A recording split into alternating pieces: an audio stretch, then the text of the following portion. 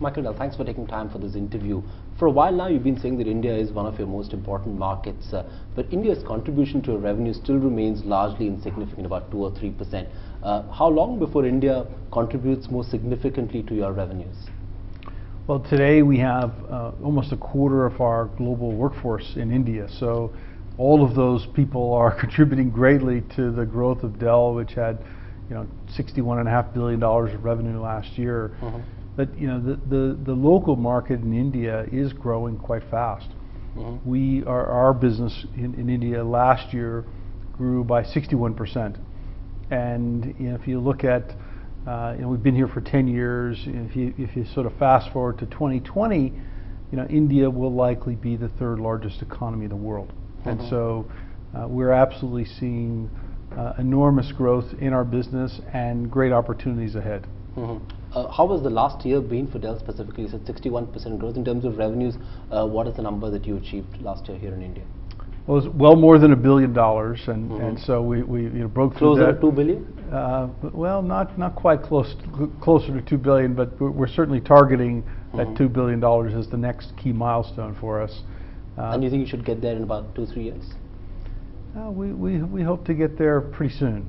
What is driving growth here in India? At the rate we've been growing, it happens pretty quickly. Okay. What's been driving growth here in India for you?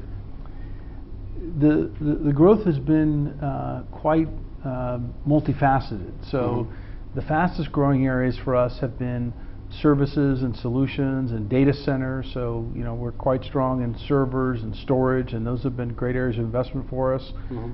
Certainly there's been a lot of growth in small and medium-sized enterprises and consumer as well. Today in India you have rapidly growing small businesses, and only 30 or 40 PCs per 1,000 people. So tremendous opportunities to grow there. The infrastructure is expanding, and the requirements for machines to be able to process and store and intelligently use all that data are growing tremendously as well. But you spoke about the small and medium business. That's a segment that you entered just about 2 years ago. What's the kind of response that you're seeing, and do you think that, in a sense, will be the key driver for growth going forward? We participate in all the segments, and it is amazing to see how underpenetrated it is. My belief is that technology is a great kind of democratizer in an economic sense, and so you're seeing these small businesses able to take hold of technology and transform their businesses quite rapidly and sort of enter on the global stage faster. So I think that'll be an area of fast growth, but certainly there's plenty of growth in large enterprises as well. The public sector has huge needs in IT, and then of course we have the consumer who has a great appetite for technology as well. Right. Michael, you've been a frequent visitor to India, and you've been watching the Indian market evolve very closely. Over the last few decades, we've seen quite a few strong Indian software services company develop, but there hasn't been a homegrown product company, so to say. What according to you explains that? We've been developing our manufacturing capability here in India. Today we produce 90% of our demand is fulfilled from our factory in Chennai.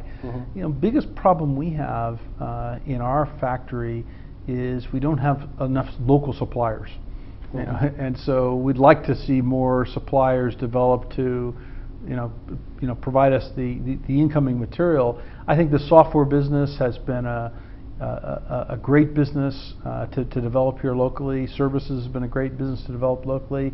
I know the government has a great emphasis on developing the manufacturing sector.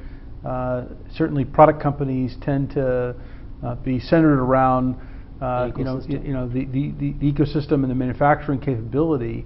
There are plenty of bright engineers here. I mean, we have a fantastic group of engineers in our business here developing products that are world-class competitive and that we sell around the world. So I don't think there are a lot of things holding India back. in terms of the intellectual capacity of its people. But in your dialogue with the government, and you've been a champion of manufacturing in India for a few years now. In your dialogue with the government, what is the sense that you're getting? Are you disappointed at the pace with which the government is moving forward in a sense, building a better ecosystem for manufacturing in India? I think there's more to be done there, and no disagreement on the objectives that both the government and industry have, and I think there are always challenges in how do you make this happen, but the growth in the end demand in India itself will cause the manufacturing sector to grow. Our own factory is a great example of the success that can be enjoyed in the manufacturing sector in IT, but it's going to take kind of industrial policy, to really drive this in a concerted fashion. And you see that happening in the next couple of years? Well, we certainly hope so. Right. Is that also one of the reasons why you'd probably sit back and hold on a decision to probably source some equipment out of India as well? China is a big sourcing hub, so to say, in this region. But do you think because of this you'd probably wait for a few more years before you take a call on whether India can be potentially a sourcing hub for Dell? Well, today we're exporting from India into Middle East and Africa, and we're encouraging kind of development of more free trade, with those nations. For us, we'd like to see a stronger ecosystem of the suppliers, and that is really the fulcrum that will drive more output from our factory, which can obviously support local demand, but also the export as well.